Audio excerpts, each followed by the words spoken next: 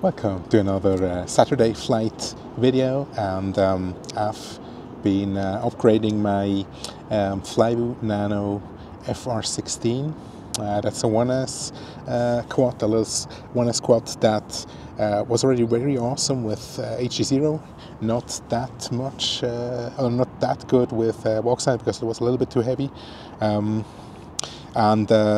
I now upgraded it with the AIO5 from HDZero, the one-piece board, and boy, this is it's just so much better because I've shaved off maybe about 5 grams of weight by reusing basically the one board, and also shorter screws, and it makes the build lighter. I also 3D printed a canopy that I adjusted to the cam, to the Lux cam.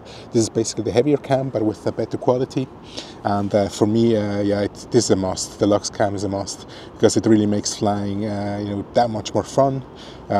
It's agile now, being below 30 grams. You can feel the difference. The flight times are longer. I almost get maybe 2 minutes 50 seconds with this quad, and the danger is with AIO5 that you basically go into a low battery mode, because if it handles like analog, you just can fly until basically the battery goes below 7 or 8 or so, and yeah, of course that's not good for the lipos. But with this AIO5, you don't have that cutoff anymore as you had with the normal HDZero Whoop board. So it's something nice. You can fly longer, but you have to really to be cautious of not degrading your battery or not breaking your battery. So I've quickly recorded 2 flights, and I'll show you that. Thanks a lot for watching.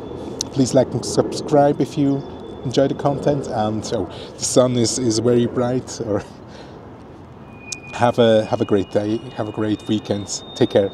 Bye bye.